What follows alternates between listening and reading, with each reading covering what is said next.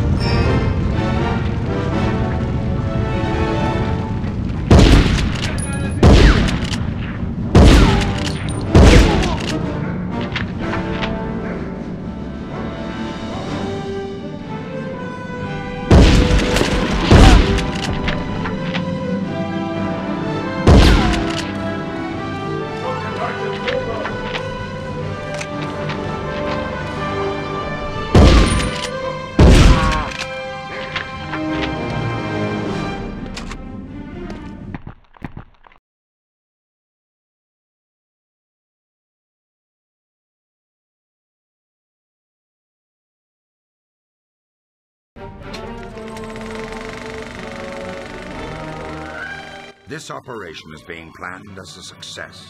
We cannot afford to fail. With that declaration, the tone for D-Day was set. Allied troops were towed across the channel, seated inside gliders, whose pilots had only one chance for a successful landing. Thousands more traveled to France aboard Higgins boats, amphibious landing craft that were the key to the Allied triumph on D-Day. But the fight for Europe was just beginning, and not everything was going according to plan.